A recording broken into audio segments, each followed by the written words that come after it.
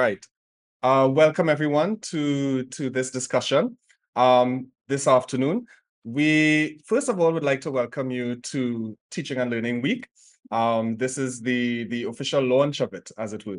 And this year, the Teaching and Learning Week just happens to focus on reflective practice. Now, reflective practice, we know, is more than a process. And it's a process, it's not just a process, but it's a continuous journey of growth and learning and that sort of thing. And it's the critical lens through which educators examine their own teaching methods, their practices, fostering an environment of perpetual improvement and innovation. Now, this panel that we have here, this panel will explore the intricate layers of reflective writing, peer observation, and action research, and find ways in which these can profoundly influence your teaching practice. Now, in this discussion, we will explore the ways in which reflective writing can unlock the doors to academic success and prestigious fellowships. We will also learn to harness the power of peer observation to refine our teaching strategies and consider ways in which action research can serve as a catalyst for elevating your educational impact. Now, the panelists that we have for today's discussion, they're well equipped, they're well knowledgeable and well experienced. First off, we have Dr. Mervin Chisholm. Dr. Chisholm is an adult and higher education professional, and he serves as the coordinator and manager of the Center for Excellence in Teaching and Learning, the University of the West Indies, Mona campus. And might I add, he has done so for many years. He also serves as a part-time lecturer in the School of Education, teaching higher education, adult education, and supervising master and doctoral students. Dr. Chisholm's areas of expertise include higher education, adult education, curriculum development, as well as reflective practice and peer observation. And so with that background, he definitely deserves to be on this panel. Yeah. He brings a wealth of knowledge and experience to the UE and to this panel. Up next, we have Dr. Freddy James. Dr. James is a senior lecturer of educational leadership at the School of Education, the University of the West Indies, St. Augustine. She is a University of Warwick postgraduate research fellow scholar and the vice chairman of the CARICOM team responsible for developing and implementing standards for school leaders and teachers. Her current areas of research include innovation, entrepreneurship, building leadership capacity, teacher education, action research, and educational change and improvement. She has published widely on these areas in a range of journals internationally, regionally, and locally, including the Education Action Research Journal. Next, we have Dr. LeRoy Hill. Dr. Hill serves as the Director for the Center of Excellence in Teaching and Learning at the University of the West Indies, St. Augustine. He holds a PhD in Education and E-Learning from the University of Nottingham. His academic qualifications also include a postgraduate teaching certificate at the UWI and a certificate in University and College Administration from the University of Manitoba. Dr. Hill's commitment to a sustained record of effective and strategic leadership in higher education settings was recently recognized by his award of Principal Fellow in the Higher Education Academy Professional Framework. His research interests include sociocultural activity theory, distance and online education, learning designs, and teacher education, which in itself, might I add, is multifaceted. And so it further equips this panel to address these issues that we're going to look at today. Now, we want to start with an opening question to sort of not just break the ice, but sort of dissect this concept of reflective practice from different angles, yeah? So I'll probably start off with Dr. Hill, and then we can segue to Dr. Chisholm and Dr. James, and they can chime in where necessary. But from what is your perspective, Dr. Hill? What does reflective practice mean to you? Dr.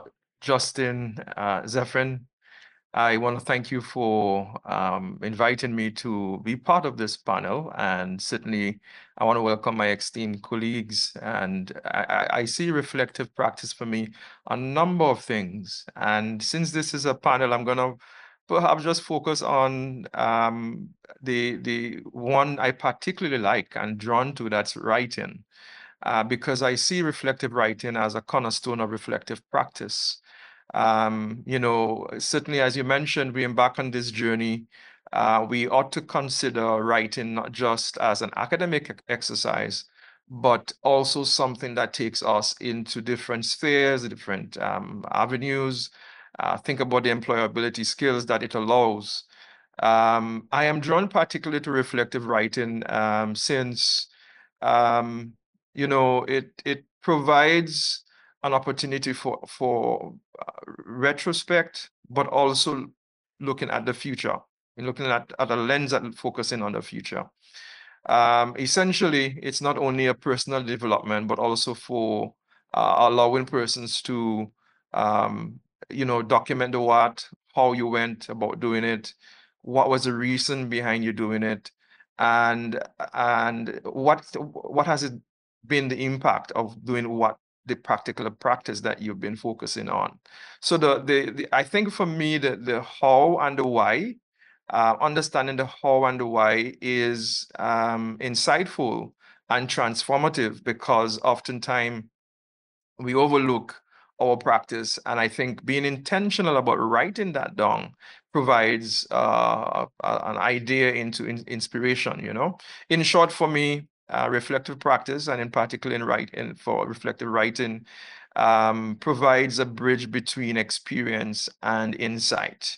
In the realm of higher education, we often emphasize acquisition of knowledge, but it's not just the acquisition of knowledge, it's reflecting on that and using the writing as a process, sometimes being very cathartic in a way of allowing you to really unwind, and provides many avenues for, allowing you to give an account. And by the way, I should say here that reflective writing is not just one form. It can be done in so many forms.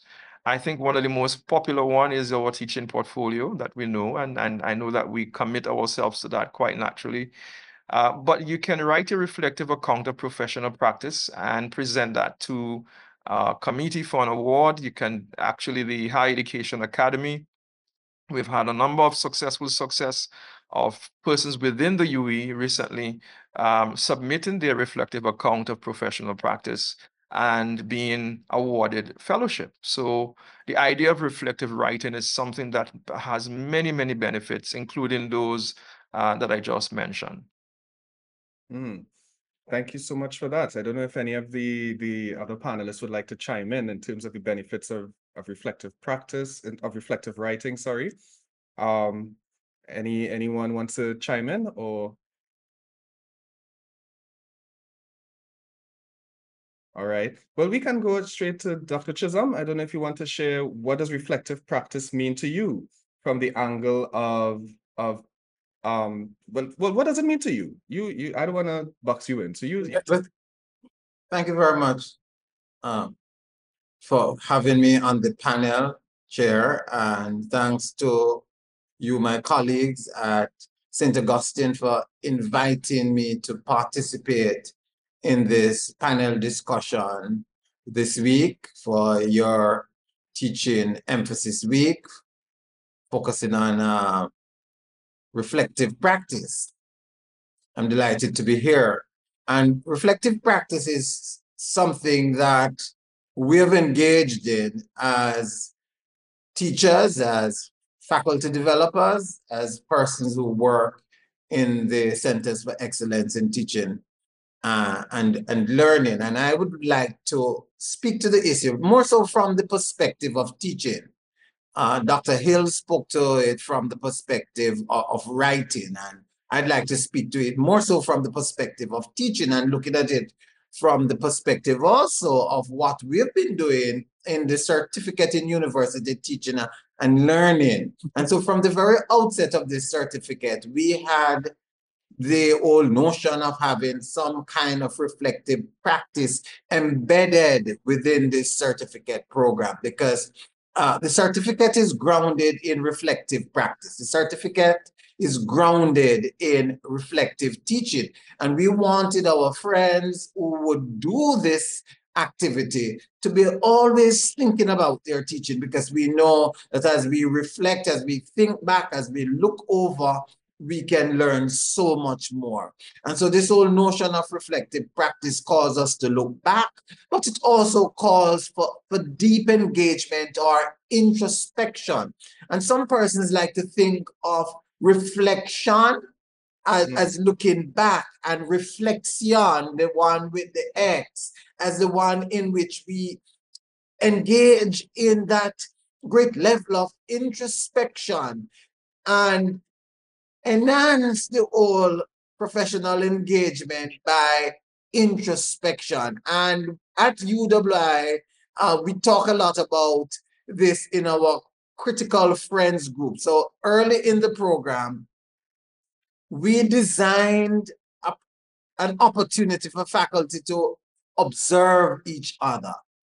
Peer observation is one of the ways we have utilized to engage in reflective practice. We observe each other teaching, we provide feedback, we create this opportunity in a non-evaluative way for each other, each person involved in the certificate in university teaching, to observe each other, to get feedback, and to learn from each other. And it has gone very well. And one of the things that persons oftentimes tell us as we think about this critical friend approach to reflective practice is that in the moment of reflection, in the moment rather of observation, they feel they learn much more than even when they are giving feedback. Because as they observe the other colleague teaching,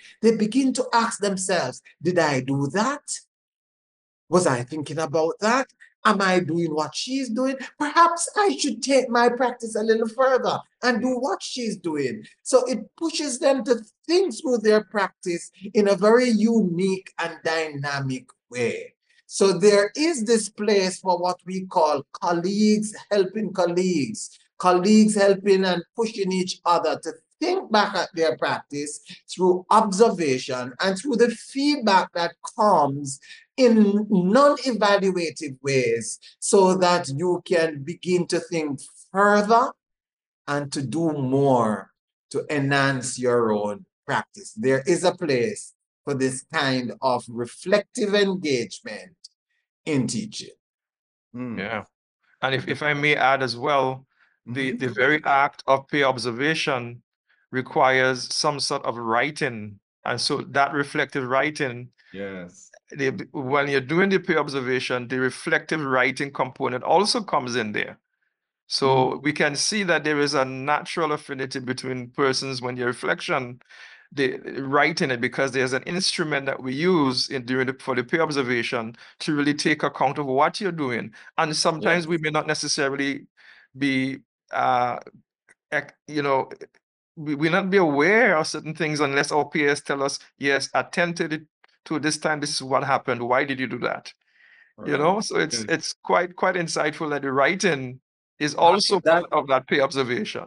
Yeah, that instrument pushes you to systematize your thoughts in, in a methodological way. And so it also adds that dimension to the process. Yeah.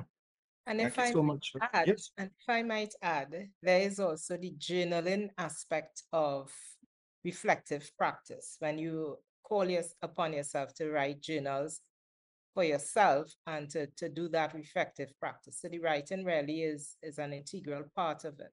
And then not just for that purpose, but also to have a record. You curate the whole process by doing the writing. I like that. So documentation is a big part of this entire, I want to say process, even though it's not just a process, but of this framework, let's call it that for now. There's the practice aspect of it, there's the writing or documentation part of it, whether it's documentation during the process or even after the entire experience, and then for journaling and so on. Dr. James, I wanted to find out, what does reflective practice mean to you?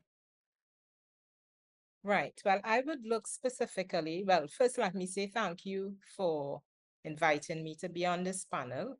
I am quite happy about that. And I would look at reflective practice from the perspective and in the context of action research.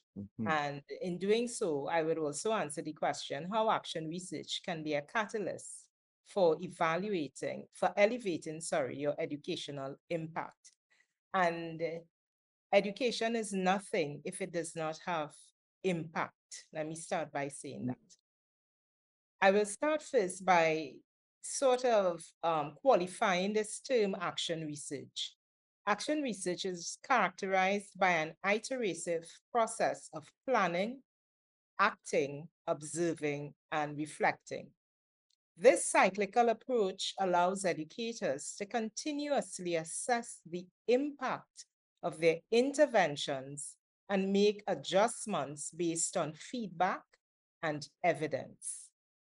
Educators revisit and refine their reflections, goals, and strategies in response to new evidence, feedback, and insights gained through the research process.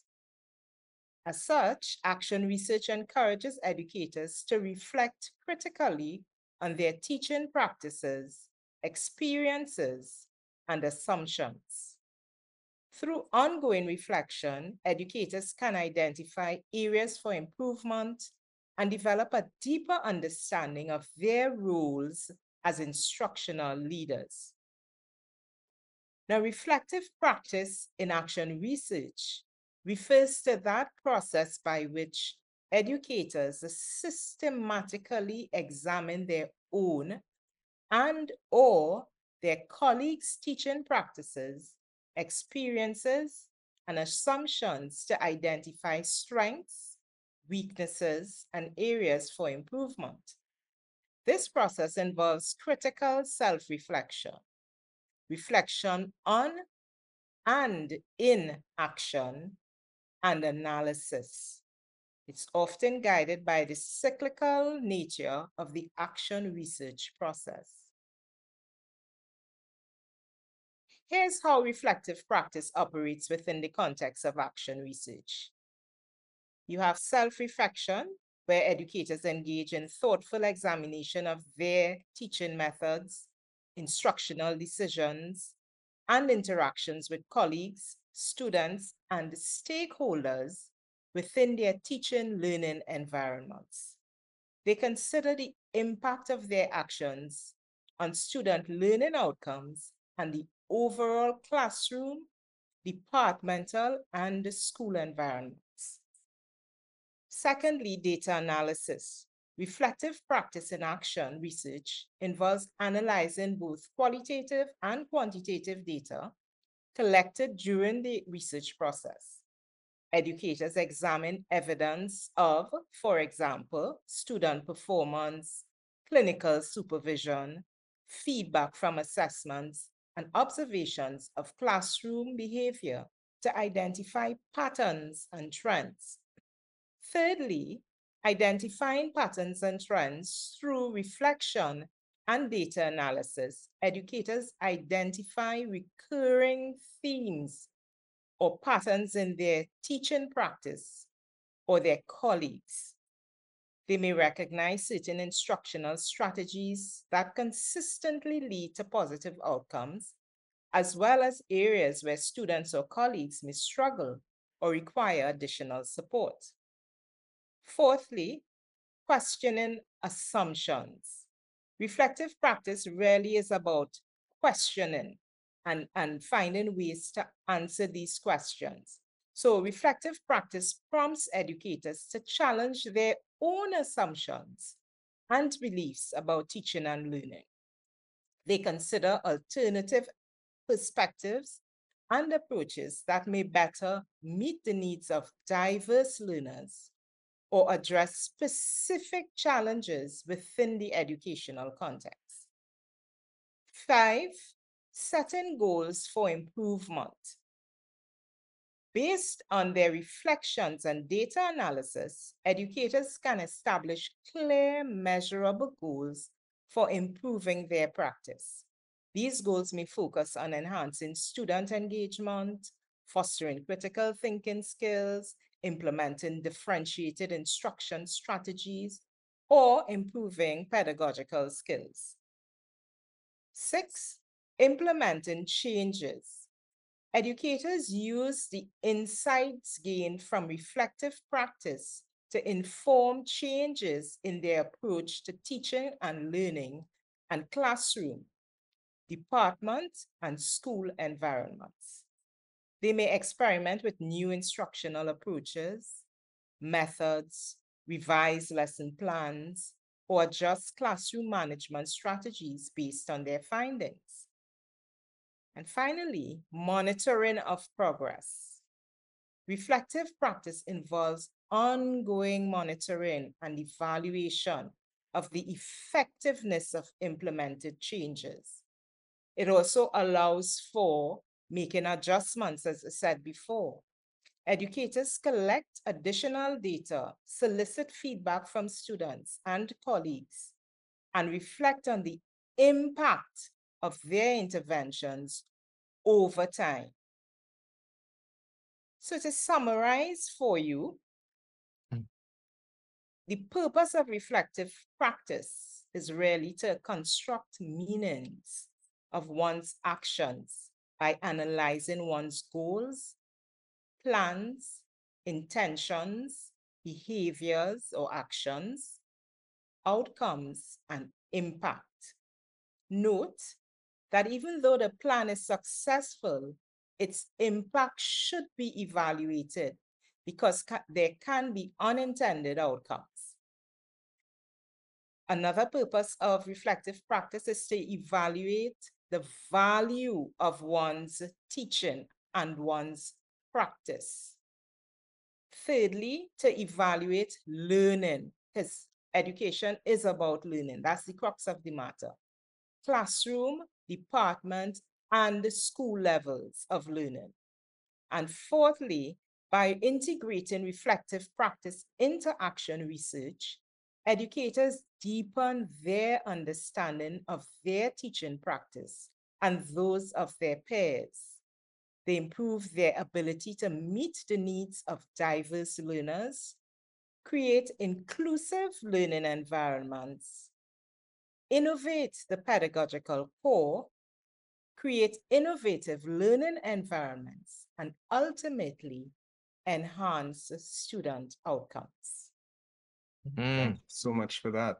I like that you highlighted some of the outcomes or benefits of reflective practice as it pertains to action research and really, you gave a step-by-step account of it in as well. One of the things I wanted, because we spoke about some of the benefits and the outcomes and so on of reflective practice from the angles of reflective writing, peer observation, action research. But what about some of the challenges that persons may encounter in trying to implement these things? Anyone could chime in. Perhaps we could all, talk about one challenge and a solution, perhaps. I would perhaps start with the idea of persons. Some of us don't like to write. And it is a challenge. I mean, even in the action research, which leads to action learning, you're learning based on the journaling is very, very important. And I think persons naturally have the idea of journaling and writing seems a little bit too much for some of them, or for some of us. And so there are times when we may want to internalize something and not really take an account of it. But I think that is one of the challenges and the missed opportunities when we do not write. And there's so many tools that we can use. Although I focus on writing, it could actually be the using perhaps a recorder. I remembered my time in university. Some of my best ideas I got was when I did my walking, and so I actually walked. I had an idea for innovative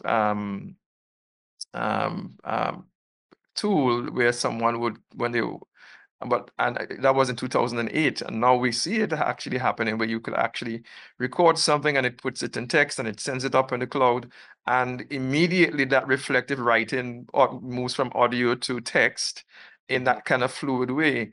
So I think for me, that challenge of writing is one of those things we need to move beyond. And I also think from the writing perspective is understanding that reflective writing takes a different approach. It really takes a different approach. It's not just descriptive. It's not just a summary. It's moving beyond the what and the when. More importantly, it really stresses the why and the how I went to do it and why I did it. And as we mentioned earlier, the introspective questions that leads to that genuine growth and transformation. Being honest about it. Because even in a peer observation session, when you write that down, you have to be honest to say that, it's really allowing you to bridge your writing and your experience with insight. Deep insight. And I'll be quiet here because I really want my colleagues to also chip in as to what are the challenges they see. But for me, that has, and I note it is because even when we come to the assignment for Cuttle, when they come to that course, Mervin, the 6 credit writing, a reflective writing, and when they see that they have to write the reflective account for professional practice, it's like, wow. And you wonder, they've written extensively, but when it comes to that, they said, no, that's going to be a difficult task for them. Yes, that is so true, Dr. Hill.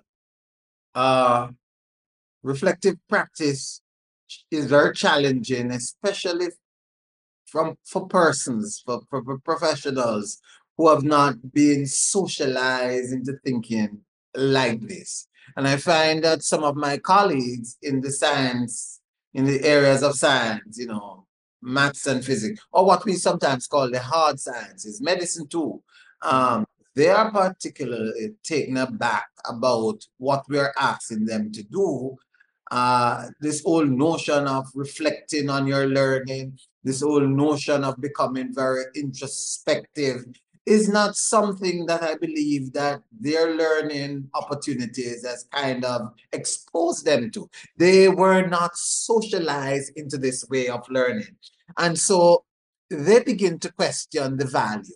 I think eventually most of them come to appreciate it, but in a number of cases, they look at first skeptically at this approach because this is not the done thing in our field of endeavor. But in the long run, I think most of them come to appreciate it and to recognize the value. Of course, in education and in other fields, the value of reflecting and thinking deeply about your activities, and as Dr. Freddy James pointed out really earlier on, questioning assumptions that action research can lead to is so important if we are to get to that place of transformative learning. And transformative learning or transformational learning might mean different things to different people. But for us in adult and higher education, as we have learned at the feet of people like Mezirow and so others, it's really a big, deep and abiding change in how we see reality. And that's important. It is, a very deep change in how we understand and engage in our lives, professional and otherwise, when we reach that place of transformative learning. So yes, this whole notion of questioning assumptions is something that some of us are afraid of. Yeah. Because you Yeah. know it's sometimes it's frightening because we have been introduced and socialized into so many bodies of learning and ways of operation that we might just become uncomfortable as we begin to question some of the norms or some of the ways in which we have traditionally lived our life. And we're saying that by teaching and learning, because we can't really separate both, we can reach that place of transformative learning. And perhaps this is what we should be about. And if I may, you use the word realities, Dr. Chisholm, and immediately it conjured up the idea of Brookfield's four lenses. You know, we see reflection in multiple lenses. So it's important for us to be open up to alternative, and you mentioned the critical friends, the scholarship of teaching and learning. I really appreciate Dr. James zooming in on that. And I think that multiple realities in bringing us to that position is an important part, which is really what I like, that they have so many frameworks to assist us in making that pivot, that reflective practice. It's not just left, you know, so there's so many different frameworks and models to really assist faculty, and some of those things we will be allowing. I guess we will be reviewing some of them during the reflective week. Definitely. Dr. James, I don't know if you want to chime in. Yes. To add, I want to extend perhaps what both of my colleagues have said. And culturally and historically, we are not a society that is open to opening ourselves up for scrutiny, or our practice for scrutiny. And that could perhaps be because of a historical and cultural self-contempt that has come with colonization. And we have not yet decolonized that aspect of self. So persons are not very willing even to do that intrapersonal scrutiny that is required. That's self-reflection, because you don't want to see something that you might feel is ugly, but you might find that when you do look, you find something very positive. So that kind of lacking of confidence to open oneself and one's work to the scrutiny of others is something we definitely have to build a foundation in our teaching and learning as we approach reflective practice. And that is why I like Dr. Chisholm coined it, critical friends. We ought to look at our colleagues as critical friends. And here at the UWI St. Augustine, we have piloted a peer observation framework. We're really proud of that.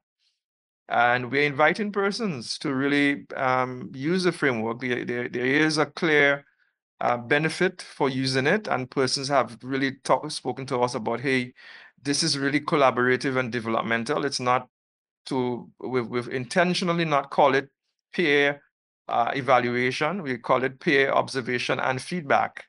And so because we recognize the power of the critical friends, we ought to be critical about our own growth. We've made a lot of effort in putting that forward. So I just want to put in that plug for the peer observation framework that we have advanced here at the UWI Center Augustine. It's not just part of the COTL. I mean, within the COTL it's used, but we've also now opened it up to the wider. And I know that this is something that's done in the School of Education, Dr. Freddy, but we feel that the wider university needs to practice it as well. Well, Dr. Freddy James mentioned something about our cultural and historical concerns or the cultural and historical issues that might prevent us from engaging in open and critical look at our teaching and so on. And then Dr. Hill just mentioned the framework that has been developed at St. Augustine. We have developed our own too. One of the things that it seems to be calling us to is to the extent to which we can open some of this up to a Caribbean reality and indigenization of our pedagogy, indigenization of how we look at things. And perhaps what we should be talking about here is how we can indigenize our pedagogy and how we can indigenize our critical engagement in looking at our teaching. What specific questions should be in such frameworks that pulls us and challenges us to look at our pedagogy, to look at our operations with a Caribbean lens? I'm not so sure what your framework contains, Dr. Hill, but I would be very much interested in how we can look at it with Caribbean lens. So that's a layer. I guess when we're looking at the lens, it's a layered lens from a socio-cultural perspective. When we look at our critical friends, we're looking at them with the context that, hey, there is that challenge of digital divide, and sometimes we do encourage, for example, the use of technology. But many of them in the rooms, Wi-Fi is not operational. So in being critical with them, they think on their feet and they actually just ignore the technology and focus on a different engagement process. And you're amazed to see the learning that takes place, not just for the observer, for the observees, but for both of them, as you mentioned earlier. Yes. I think certainly, I mean, and the framework, obviously, from that layer, from being socioculturally perspective, I think each of us, given the opportunity to see another person teach, will certainly recognize that there are those ingrained. I remembered a reference being made to stick fighting, is it? And teaching that. Dr. Freddy from Humanities, you should correct me. And documenting all of that in a teaching, it was such a wonderful experience that yet while you had the direct instruction, you did have the various technology and instructional artifacts that brought that back to life as a historical element for us from a teaching standpoint. And as just before you wrap up, I want to pose this question to Dr. James. In light of what we were just talking about with the, let's call it perhaps a Caribbean footprint in terms of reflective practice, do you think in from the vein of action research and that sort of thing, that there's a place for or space, I should say, for that kind of action research from the Caribbean perspective, where because we know within the Caribbean, it's multifaceted. So there are different, I don't say subcultures or subcontexts, but there are differences. Even though it's one region, there are differences or nuances across the region. But do you think that there's a place for that in action research when it comes to reflective practice and action research? Most definitely, because the thing about action research is the level of authenticity that's embedded in it.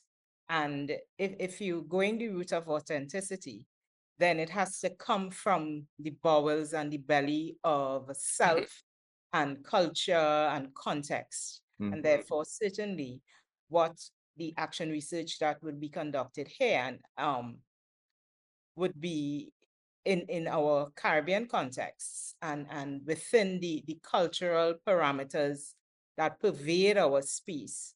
And we are able to get past the perversive self-contempt that has been our legacy, you would find that persons would be more willing to engage in action research because they would see the benefits of not just improving their own practice and improving their own learning communities, but also sharing with the world how this can be done within our own Caribbean context. Wow.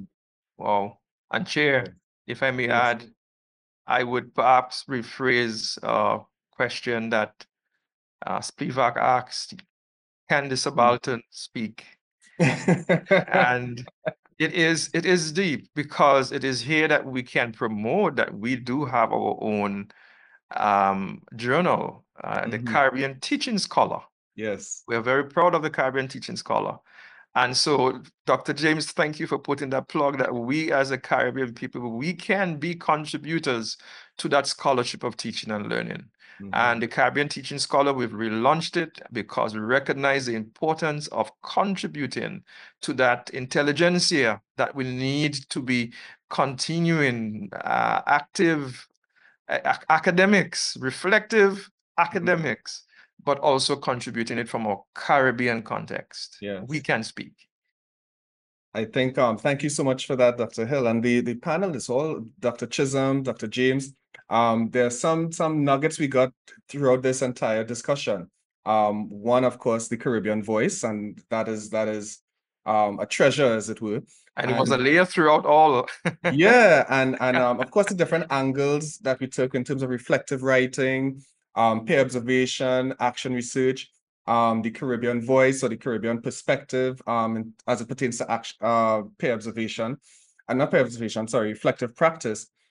And really, I like the different threads throughout and having those critical friends, Dr. Chisholm. Could you just, I know could you elaborate what you meant by critical friends, just so our viewing audience could, because you don't want friends who will just compliment us when we do peer observation or any sort of reflective practice. But I'm pretty sure you'd like colleagues who will keep it real, as it were. Yeah? Yeah, well, the critical friend is not, it's not an original thought. It's pretty well documented in the literature. It's a reference to a colleague or to a mentor providing support and challenge on a one-on-one basis within a group network, or just because, you want the critical friend to be there. You can call on this person to watch your teaching or to review your research or something of that nature and give you professional advice, but in a friendly way, not challenging you because you want one-upmanship. The critical friend will also offer alternative perspective, will prompt deeper reflection, will cause you to reappraise, to get out of your comfort zone, to engage in a conversation that needs to go to another level, and so on. That is the kind of critical friend we are thinking about. And sometimes we might have to give persons an understanding of what we mean by this. In our work with our faculty here at the Mona campus, we do take them through this kind of training as to how are you going to engage in this peer observation? How are you going to relate as a critical friend? Because you're a friend, but at the same time, we just don't want you to say, well, everything is good. Exactly. Expect the person. Everything is not good. Expect the person to respond in a similar way to you, because it is non-evaluative. Persons are in a safer area, in a safer zone, that they can actually give critical comments and feel as if nobody's really judging me, but this is being done for my growth and development. Thank you so much for that. And that brings us to another point, that a thread throughout this discussion, that reflective practice, whether it's in the vein of reflective writing, peer observation, or action research, requires one to be vulnerable. Yeah, I think the panelists could agree. It's in some ways, yes. Yes, and so that is why you need, as Dr. Chisholm mentioned, the safe space and that critical friend, not just a critical person, but a critical friend. Yes. You can feel that confidence in, and you can have that trust in, to give you the objective feedback. Yeah. And even in terms of research, that feeds into action research as well. So I really want to take this time to thank the panelists that we have today, Dr. Freddy James, Dr. Mervin Chisholm, and Dr. LeRoy Hill. Thank you so much for the sharing your knowledge, your expertise, the insights. I think we need to do this a little more, having such discussions. But we really thank you for joining us in this discussion. And just before we as we wrap up, I should say, we just want to outline some of the events that comprise our Teaching and Learning Week. We have on Tuesday. Now, first of all, Teaching and Learning Week is from Monday, 15th of April to Thursday, 18th of April. Following this session, we have another one on Tuesday. I think that's the 16th, Tuesday, the 16th of April. We have peer observation, reflective practice in higher education, and interactive interview. And that session is going to be spearheaded by Dr. Julia Jones, who's also of the Center for Excellence in Teaching and Learning. We also have on the Wednesday, building your e-portfolio, evidence of practice. And that session will be led by myself and Mr. Javid Mohammed, who is the e-learning support specialist at the CETL. Following that, we have action research, inquiry-based teaching. I'm pretty sure Dr. James will be interested in that as well. That session is going to be led or spearheaded by Mr. Mark Garcia. All right, and Dr. James, of course, you're free to join. You're free to assist. We welcome your any help we could get from you as far as this, not just the action research workshop, but reflective practice and this entire Teaching and Learning Week, both you and Dr. Chisholm. So feel free to share this information with your colleagues. You can join us. You can register for these sessions. They're all online. You can register for these sessions on our CTL website. And I think that should be it. Not so, Dr. Hill? I think. Yeah, that should be it. And we want to invite the participants who are listening to this or taking part to tell us, what does reflective practice mean to you? In the chat room, yes, we really want you to go ahead and do that right now while we're closing. We want to reflect what are your key takeaways from this. Go ahead and add it to the chat. Let's see what does that mean to you. So thank you so very much. And I think the team is going to put up any information regarding the Teaching and Learning Week. All right. Until next time, have a good day, everyone, and continue reflecting, continue documenting, continue peer observing, continue in continue writing, and continue reflective practice. Yes, yes. Thank you. Thank you. Thank you so much. Of course, we write to make our thoughts, to force us to think.